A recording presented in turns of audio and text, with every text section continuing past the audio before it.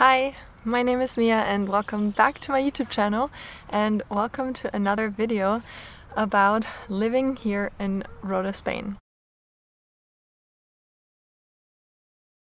As you can tell by the title of this video, today is all about the cost of living here in this beautiful city of Rota. And just as a little disclaimer up front, these prices are gonna be very much the American prices rather than the local ones. I'll get more into that at a later point.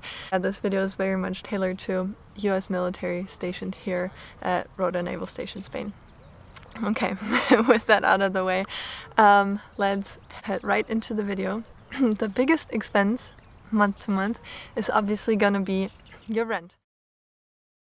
And let me tell you, the rent for Americans is very much a different ballgame from what the locals here or other foreigners would pay.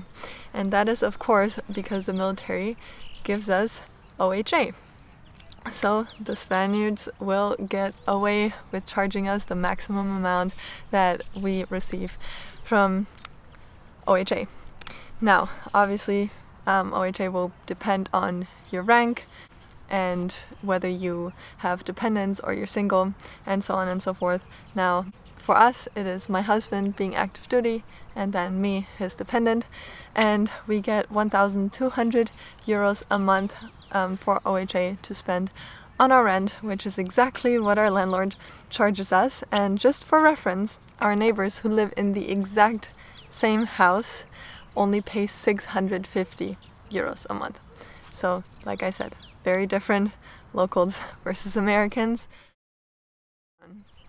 Our bills. Now, again, I feel like I have to give a disclaimer for that because we are very much conscious of our electricity, water, and gas usage here. We care very much about the environment. If you've been around the channel for a while, then you know that about me.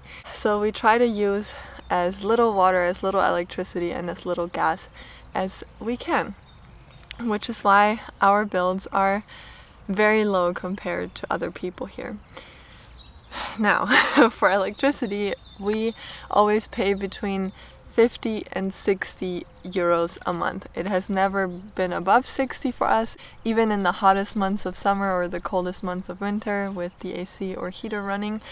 But with inflation and just prices going up, it has also not gone below 50 euros for us these months. Okay, but what we have heard from friends, colleagues, co-workers, they do pay around like 200 a month, which would be running the AC, heater, TV a lot, all that kind of stuff, which is just things that we don't do. And obviously your cost will also depend on your electricity provider. And this is just the one that our house came with. We didn't bother to change it because we were pretty satisfied with the prices. Now, with the water, it's a little bit harder to conserve water for us because it does get really hot and humid here, so daily showers are a must. Also, we have a little patch of grass in front of our house with some flowers that need watering. And again, it is the two of us, so 2 people showering daily and doing the dishes, washing laundry, all that kind of stuff, runs us around 35 euros a month. Every month, pretty much consistently. The price has not really gone up for water here. So yeah, that has been what we've been paying. And lastly, gas. Yes, gas is a big thing here. Most houses have like gas water heaters and also gas stoves. So that's the 2 areas in our house that we need butane gas tanks for. The price of those has gone up a lot. One tank used to cost us 16 or 17 euros and now we're looking at 19 to 20 euros. Again, we try to conserve gas. We always turn the gas off as soon as we're done showering or cooking or whatever we need that gas for at the moment. And we also do our best to sometimes shower cold if the weather is hot enough to allow that.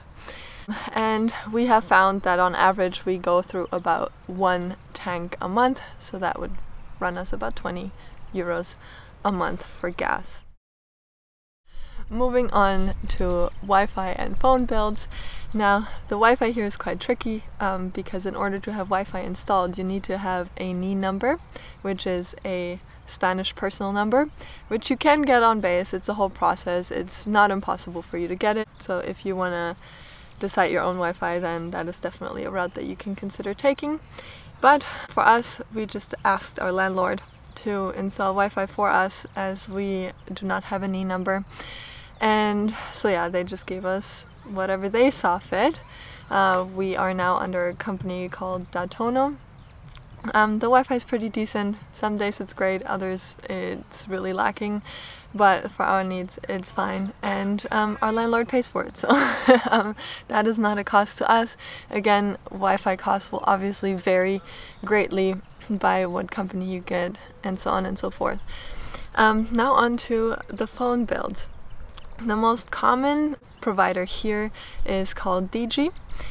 They have it on base, so pretty much first thing you do when you come here is you just go to the next and get your SIM card. And they are very cheap, especially compared to American prices, so you will be very happy about that.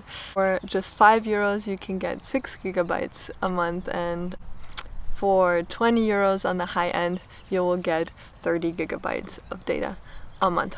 So you can pretty much choose whatever you want in between. I usually go for the €5 version. My husband sometimes opts for the €10 one, so we always look at about 10 to 15 euros a month for the both of us together for our SIM card, which has been great, has been working great. Usually when we travel outside of the country, we go with the highest data possible, just because they will cut it down for you significantly by percentage as soon as you leave Spain. And so if you want to have decent data available to you outside of this country within the EU, then you might want to get something higher for that month. And it is just on a pay by month basis, so you can always adjust every month, see how you like it, see what works for you. Next up would be groceries, and again, another disclaimer, my husband and I eat exclusively vegan at home, so just keep that in mind with the prices. Meat is obviously going to be more expensive than vegetables are. But I guess we do balance it out in a way, because we go to like zero waste and organic grocery stores quite regularly, which obviously have higher prices for higher quality produce, and just some different treats for us as well. But we are looking at about 500 to 600 at the most a month for groceries, and that just depends on what we buy in that month. If we buy a lot of kombucha, that's obviously expensive. If we need new oil or new seasoning, it's gonna bump up the price a bit, but yeah, around like $550 as the middle ground is what we are looking to spend for just the two of us on groceries every month. Next up, and I will count this as like a luxury item, so a little bit separate from the regular bills, would be your car, everything surrounding your car. Now, the reason I'm counting this as a luxury is because there's really no need for you to have a car here in Rota. It is a very small city, it's very walkable. If anything, you can get a bike and get from point A to B faster. But yeah, we do have a car. We've had one in the States, we brought it over here. It's a Honda Civic, and we obviously have to pay insurance for it, which is the most expensive thing here about this car, because insurance is significantly higher here in Spain than it was where we were stationed before in North Dakota.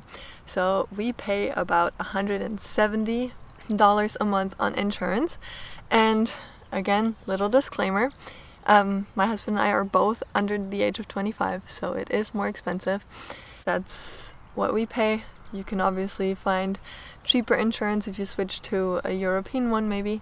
We just kept our USA insurance, and it runs us $170 a month, which hurts. But yeah, that's a reality for us. Then you're looking at gas. Again, gas is kind of optional, because if you walk or ride your bike, then you don't need to put gas in your car.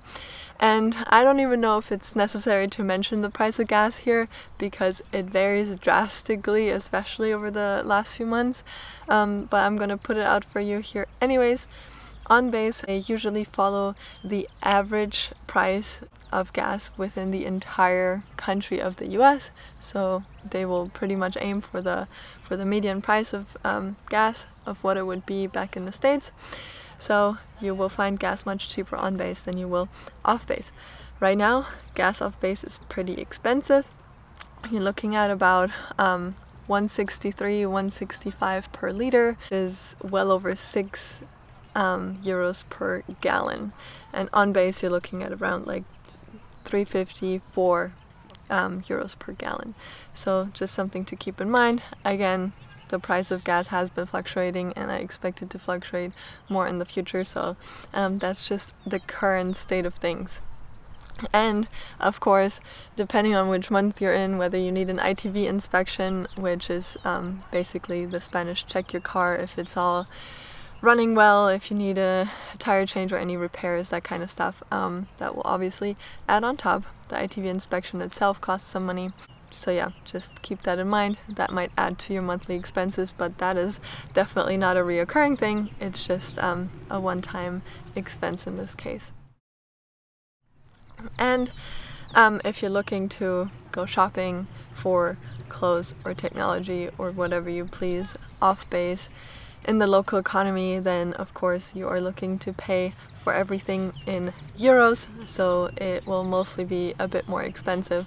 So if you compare for example, an iPhone price in the US versus one here in Spain, oftentimes you'll find that it is the exact same number, but obviously euros are going to cost you a few more dollars than the other way around. So just something to keep in mind. Same with like shoes. If you have a favorite pair of running shoes, be that Nike, On, Saucony, whatever you wear, and you are looking to buy them here in Spain, then again you will be paying in euros and it'll be more expensive. But yeah, I guess it's a give and take, because groceries here are very cheap, but a few other amenities are much more expensive. So yeah, that is pretty much all I have gathered for you here.